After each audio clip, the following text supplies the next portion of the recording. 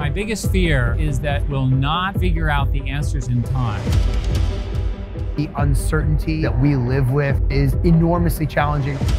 The world has a lot of problems, and fortunately, a lot of entrepreneurs to try to solve them.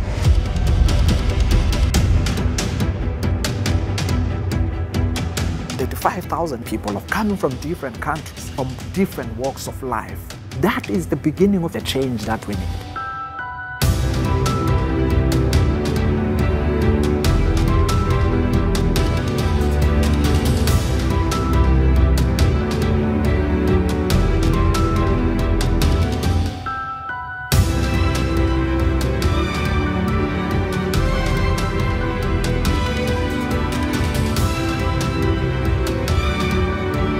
People who are willing to go first are what is driving our innovation. Human beings are built for resilience, and creativity often emerges in times of great struggle. We have to be able to dream of a future if we're going to be able to walk into it together.